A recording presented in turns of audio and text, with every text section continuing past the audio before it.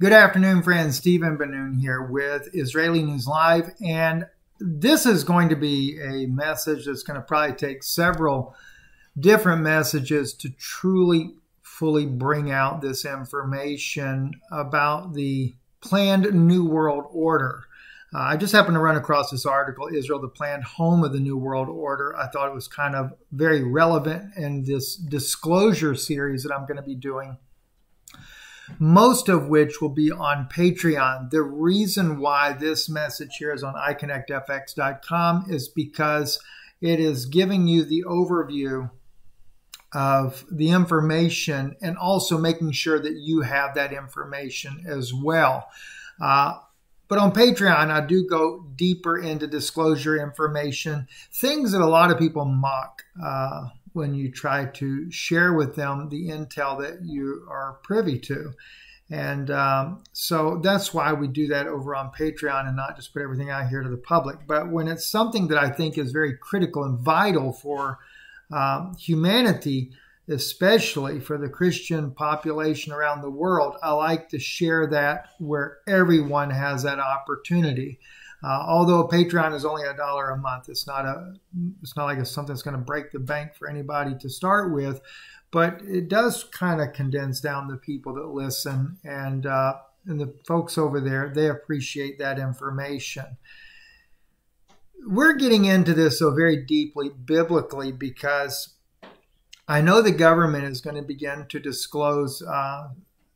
Well, they've already started disclosing it indirectly even now through media, through military releasing things to the media that our government has been working with the extraterrestrials. That hint has already been dropped out. I know that there is talk about whether or not they're going to disclose that the moon is not organic, that our moon is actually something that was brought in by the extraterrestrials some time back. I know David Icke has talked about that before himself, but I know this directly from sources inside the Pentagon that they know that as well. They know about the presence of demonic beings, I should say. And really, when I use the word aliens, always remember that's fallen angels. These are Satan's demons that have just taken on bodily forms through their manipulation of the resources that they have in this universe. So that's really what it comes down to the end of the day. And that's why I want to really share with you from a biblical standpoint the things that are about to take place on the earth, including all these tensions that you see that are going on, like in the case with Russia and England. Putin says Russia could have sunk the UK warship without starting World War III. Well, he's right, because World War III is a planned event for 2024. We also are seeing, too, like in Yahoo News, Russia and China are coordinating a military exercise to threaten not only Taiwan, but also Hawaii, according to senior Japanese defense official.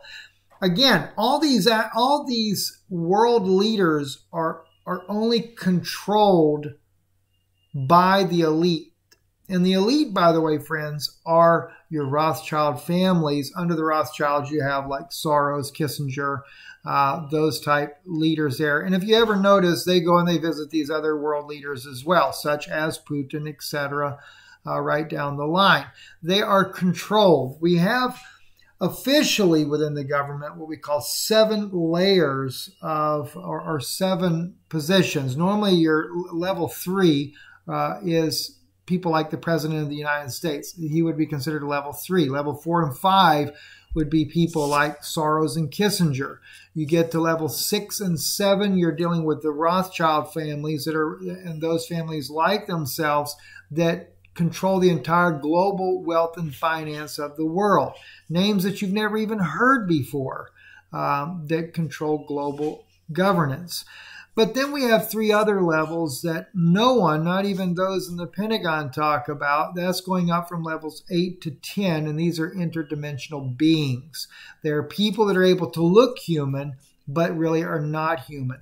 They're part of the fallen angels that are really gaining power on this earth. And the only reason, in my opinion, they've gained the power is because, like the book of Revelation says, that power was given unto the beast. Yeah, people forget that Jesus gave you power to tread upon the heads of scorpions and serpents. Remember that? Remember how the scripture even says, you shall take up a serpent and it shall not harm you. You could drink a deadly drink and it won't kill you. Oh yeah, Jesus gave you that power, but he wasn't talking about the rattlesnake out in the bush. He was talking about these fallen angels, these reptilians, and these, oh gosh, there's so many different names given to these different fallen beings that inhabit the universe and our planet and other planets as well. That's not even funny. And I'm going to be sharing a lot of that information over on Patreon, mainly because we have to have some platform where we can disclose this information to where people can be aware of it. Does it do you any good? I don't know. But it's certainly interesting information. And I know that the government's going to be disclosing more and more a lot of this, but I can take you into a depth that's really, really deep with all this. I want to start with you, though, today, though, with, well, before I actually go to Matthew, let's go to 2 Corinthians. And this is just something very important. For such are false apostles, deceitful workers, transforming themselves into apostles of Christ. And no marvel, for Satan himself is transformed into an angel of light. Therefore, it is no great thing if his ministers also be transformed as ministers of righteousness, whose end shall be according to their works. And I wanted to start with this here because even in the disclosure information that I'm sharing over on Patreon, I'll be talking about some of the things that we know that these devils are able to do. Even like in the case of the reptilians, they can literally transform themselves to look human. They have the ability to look any way they want to. If they want to look like Jesus and come to you, they can do so. I bring this out as well because I know, especially if you go back to the time when the UFO and alien phenomena really began back in the 40s and 50s and 60s, we also saw a huge movement in Christianity, a lot of spiritual things. And I'm not saying that God doesn't do miracles and things like that. I certainly believe he does. But there's a lot of events that took place in Christian or quote unquote, Christian circles that clearly are indicative of alien or fallen angel type of technology. I would hear things such as, the UFOs are investigating judgment angels. No, UFOs are part of the fallen angel phenomena. It is, you would hear about beams of light going up and down. You'd hear about orbs and lights and things of that nature there. We have an alien species that is like an orb. It's like an amber light, like a glowing ball. And they're very religious. They pretend as if they put on a persona that they are really some kind of godly beings. But also, if you rub them the wrong way, you drop dead. So a lot of these things I'm going to disclose for you because, I don't have that firsthand knowledge, but people that I have had friendships with, I'll put it like that, in different aspects of government are firsthand knowledge on a lot of this information. And so I'm able to share some of those things with you. So that's why I say we really look at the scripture. Satan himself is transformed into an angel of light. That's the great deception that we know that is not only is coming, but has already been happening. It's been happening for, I would have to say, 6,000 years, not just 2,000 years, not just in modern times, but we know that. For example, if you look at the book of Jude, Jude says, for there are certain men crept in unawares, who were before old ordained to this condemnation. All right? They crept in unaware. And it's amazing to me when we look at these things in Scripture And, totally, I guess we don't really think of the depth of the word that is spoken of there. Literally, in the Greek language, it uses a word, paraisidonu, paraisidonu. I don't really know how to pronounce these Greek words. Greek is not the language for me, but it literally is to lodge stealthily. All right. In other words, they literally were able to live among them, and yet no one knew who they really were. But what does Jude actually say about them? Okay. He said they were ordained to this, he says they crept in unaware. In other words, they stealthily lived in their presence, who were before of old ordained to this condemnation, ungodly men turning the grace of our God into lasciviousness. Well, if they were before of old ordained to condemnation, the only ones that we know scripturally that were foreordained to condemnation were the fallen angels that came and had sexual relationships with the women on the earth, brought forth children. And I can tell you, I read a lot of ancient documents, the Dead Sea Scrolls, many other ancient documents, and we actually have a document, just like in the book of Genesis, that is from the Dead Sea Scrolls. It tells you about these falls, or about the fall. A lot of things that you even read in the book of Enoch was in the original book of Genesis found in Qumran. Oh, yes. Oh, yes, they have more in their Genesis than we have in ours. I mean, it's also identical to ours to some degree, but that's what's fascinating. You actually find out about the fall. And another thing that I found in studying these documents, like the Dead Sea Scrolls, is that when the fallen angels came to the women, they didn't receive them at first. But then they transformed themselves to look as if they were their husbands. That's how they tricked them. These women didn't do anything willingly. They were tricked into it. And the odd thing is, in a recent discussion that I had with a good friend of mine in the Pentagon that has firsthand knowledge of the reptilian race, said that they are able to transform themselves to look as if they were human, and they could look whoever they want to look like. And he had no idea that some of the ancient documents, like in the Dead Sea Scrolls, actually conveyed the same message. And then I was told the reptilians, though, have no problem with procreation. And they actually have genitalia exactly like humans do.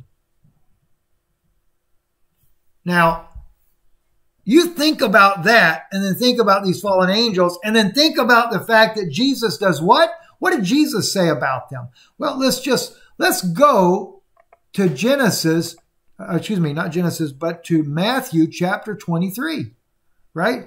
That's all you need to remember. And of course, John clearly stated the same thing, and everybody just thinks, oh, that's just allegoric. Well, is it allegoric? According to Matthew's gospel, the Hebrew versions that we have of the Matthew's gospel, it doesn't say you generation or you serpents, you generation of vipers. It literally says family of vipers. How can you escape the damnation of hell? It was a bloodline. And then my wife sends me this video. It was really funny. Some family sent in the DNA, the saliva from their lizard. And they posted the video on YouTube, and they said when they got the results back, it was 51% Ashkenazi Jew.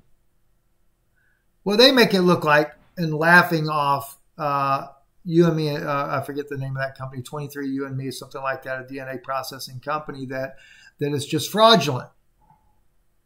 Well, it may not be that it's fraudulent, but we know according to the book of Ezra, right? And let's just go to it, because people are going to share this video, especially it's going to be translated in multiple languages, right? About 11 different languages this message will be translated in.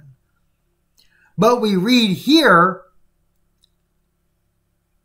that the people of Israel and the priests and the Levites have not separated themselves from the peoples of the lands, doing according to their abomination, even of the Canaanites, the Hittites, the Perizzites, the Jebusites, the Ammonites, the Moabites, the Egyptians, and the Amorites. For they have taken of their daughters for themselves and for their sons, so that the holy seed have mingled themselves with the peoples of the lands. They mingled their seed. Well, these peoples right here, the Canaanite, Hittites, Perizzites, Ammonites, etc., were all known to have mingled in with the fallen angels even after the flood and produced Nephilim, right? I think in the book of Numbers, if I remember right, let me see if I can find this for you. Numbers, maybe it's chapter 13 here. Yes, chapter 13. You have in your Bible, the King James Version, you have giants, but it's literally in the Hebrew language. And there we saw the Nephilim, the sons of Anak. That's A-N-A-K, not Enoch, E-N-O-C-H, but A-N-A-K, Anak, who come of the Nephilim. Now they put here in the English transliteration Nephilim in both cases, but it doesn't say Nephilim in both cases. Nephilim is in the first one right here, as I've highlighted in blue for you. But Anak is from, in Hebrew it says, Min ha-Nephalim. Nephalim. There's no yod there in the Hebrew language. So he was literally born of a fallen angel after the flood. Okay? Jesus also in Matthew 24, when you get down to around, I don't know, verse 30 something there. I think verse 36. He says, heaven and earth shall pass away, verse 35, but my word shall not pass away. But of that day and hour knoweth no man, not the angels of heaven, but my Father only.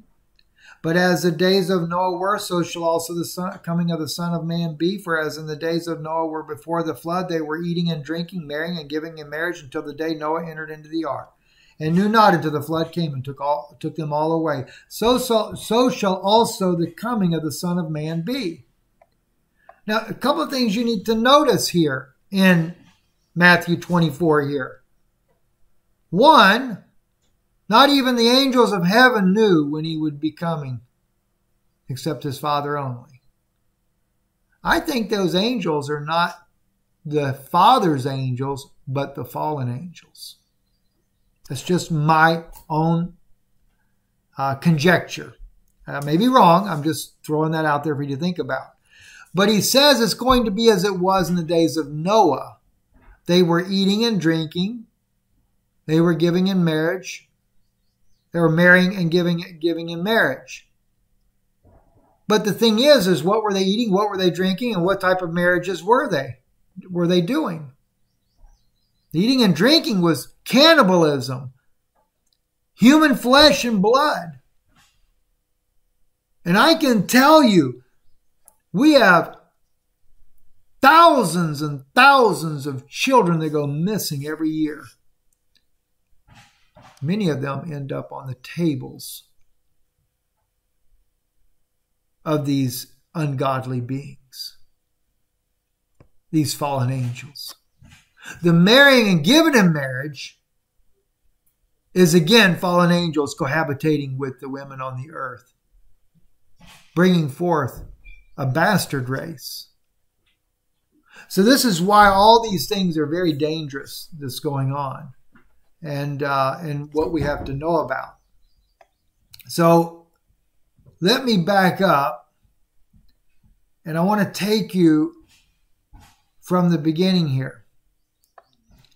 So backing up here, as I said, I want to kind of give you a general idea of what we're going to see happen. based on Jesus' own words when the apostles actually asked him, after going through the temple, seeing the temple and the buildings that were there on the Temple Mount, they asked him several questions about what was going to happen and what would be the end of the world, etc. We find that all here at the beginning part of Matthew chapter 24, right? And Jesus answers them. And he starts off by telling them there would not be one stone left upon another. Basically, that the temple would be destroyed. And then he goes on further down. And when you get into verse 4, this is what really gets the interesting part. Take heed that no man deceive you. Verse 5, for many shall come in my name, saying, I am Christ, and shall deceive many. And you shall hear of wars and rumors of wars. See that you be not troubled, for all these things must come to pass, but the end is not yet. All right, let me just stop right there for a moment. Many will come in his name saying, I am Christ. Literally, of course, as we know, the word Christ means anointed. I am the Mashiach. I am anointed. They come in the name of Jesus claiming that they're anointed, but they're going to do what? Deceive many. Remember what it says in 2, I believe that's Thessalonians chapter 2, that you be not soon shaken in mind or troubled, neither by spirit, nor by word, nor by letter, as from us, as that the day of Christ is at hand. Let no man deceive you by any means. Now, if you'll notice, I didn't highlight the next part, for that day shall not come, because it's italicized, meaning it's not actually written there. They wrote that in there, assuming that that's what it should be there. So let's read it the way it should be read. Let no man deceive you by any means, for except there come a falling away first, that man of sin be revealed, the son of perdition, who opposeth and exalts himself above all that is called God, or that is worshipped, so that he as God sits in the temple of God, showing himself that he is God. So there's going to be a great falling away.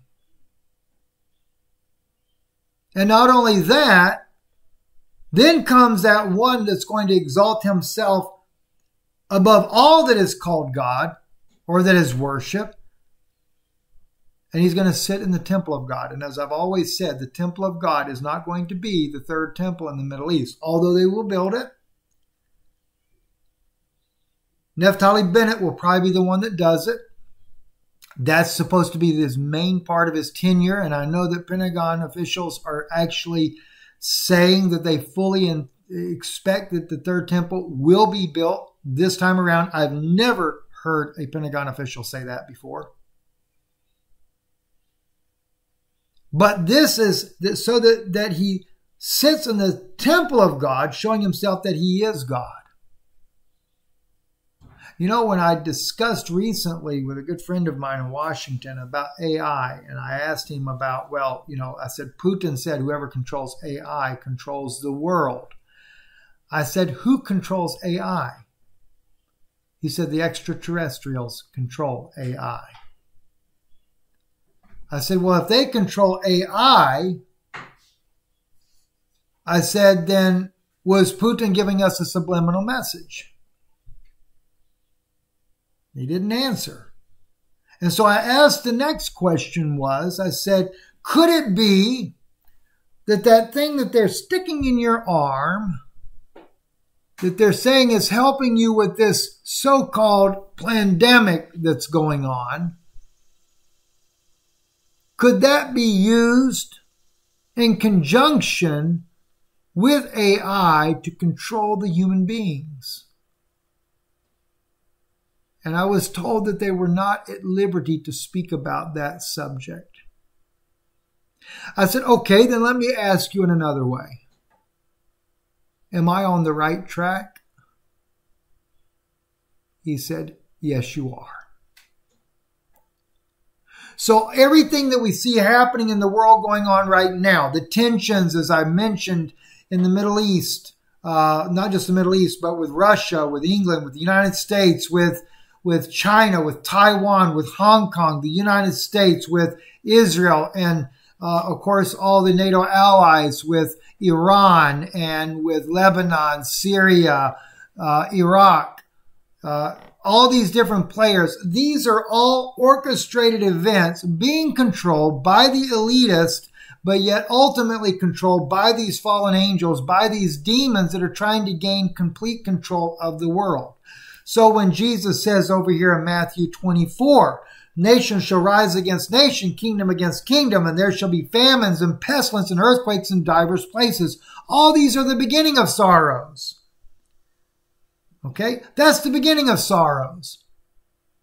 So there is a time when we're going to see not only the nations rise up against one another, but we're going to hear about rumors of those things happening. Then we're going to have famines and pestilence, things that are manipulated by these fallen angels, just like the wars are manipulated. I've been told at some of the highest levels in government that the very players involved on the world stage, such as China, such as Russia, United States, etc., that they're all managed. They're not independently run. They do not, like for example, Trump did not run the United States. He was managed by the elite. When there is a war or confrontation, it is a managed movement or action that's done by the elite, controlled by the fallen angels. But then we have the pestilence and the earthquakes in diverse places. They also have the ability to cause those to happen as well. All these are the beginning of sorrows. Then shall they deliver you up to be afflicted, and shall kill you, and you shall be hated in all nations for my name's sake. That'll be the true believers. Don't forget, the majority of believers will be deceived, because the scripture already said, many shall be deceived. Then we go on to read that says, and then shall many be offended, and shall betray one another, and shall hate one another. What many is that? That's the many that's going to be afflicted for the sake of Jesus Christ. So many of them are going to be offended, and they're going to betray one another. This pretend Christianity is going to end up being exposed when that time comes. Verse 11 says, and many false prophets shall rise and shall what? Deceive many. Remember in 2 Thessalonians, no, not 2 Thessalonians, 2 Corinthians, I believe it is, chapter 11. For such are false apostles, deceitful workers, transforming themselves into apostles of Christ. And no marvel, for Satan himself is transformed into an angel of light. And these so-called aliens, or fallen angels as they really are able to transform themselves as if they were the Son of God himself. And yet, so many people talk about, I had a visitation. Jesus came to me. Have you tested that visitation by the word of God? Is it truly Jesus that came? For the scripture says, many false prophets shall rise and shall deceive many. And because the iniquity shall abound, the love of many shall wax cold. But he that endureth unto the end, the same shall be saved. And this gospel of the kingdom shall be preached into all the world for a witness unto all nations, and then shall the end come. I remember reading in the Hebrew Matthew, it says, and this gospel, and then he specifically took and then spoke it in the Greek, said this evangeli. The words that Jesus actually spoke 2,000 years ago.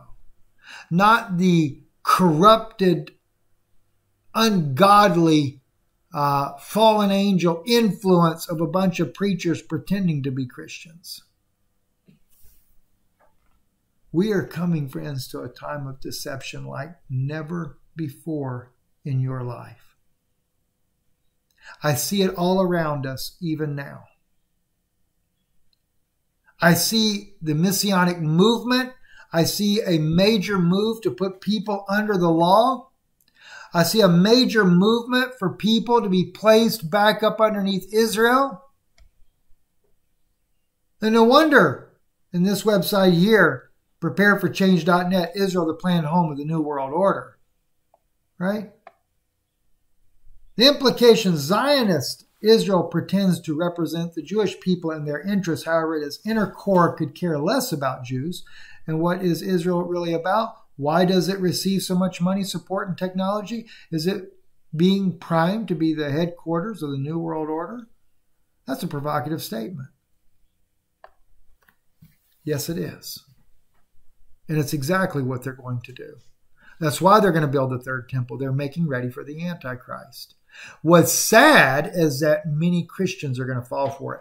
This is why there is such a movement saying that, well, Jesus was Jewish and you got to come back to the Jewish root.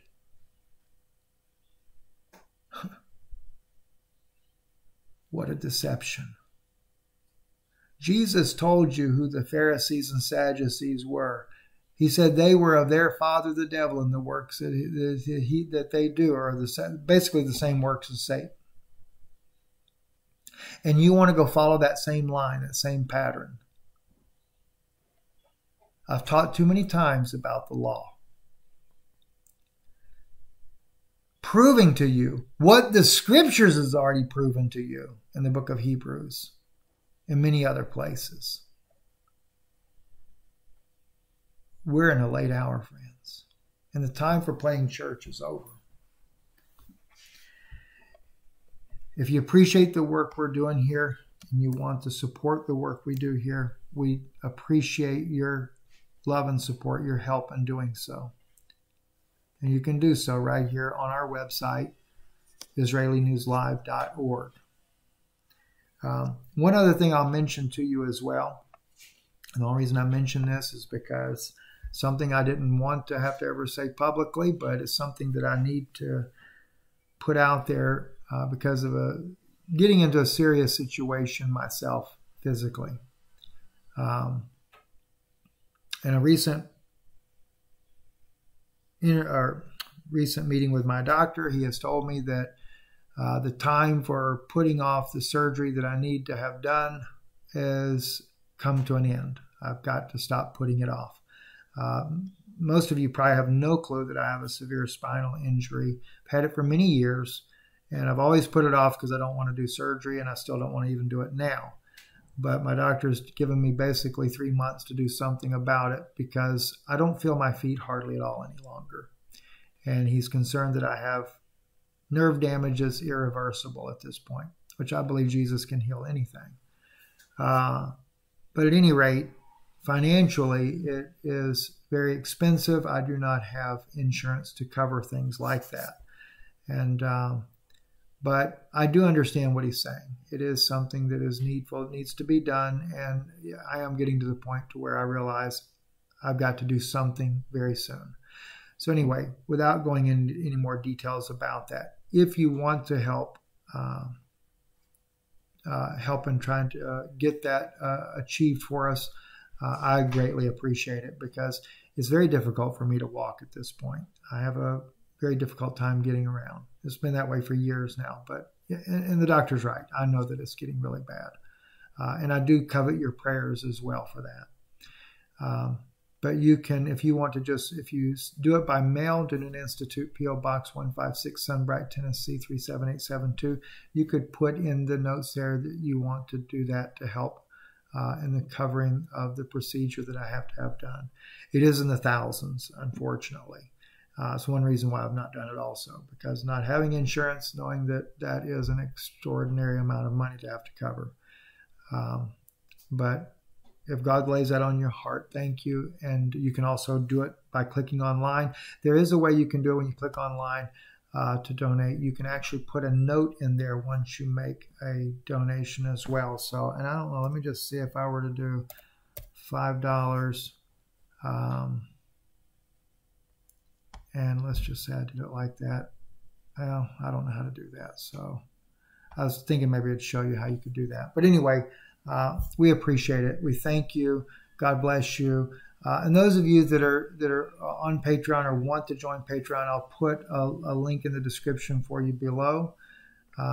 Because like I said, I want to really share a lot of that information with you. Anyway, and by the way, I did turn the comments off on this video mainly because I'm dealing with those subjects that are very controversial.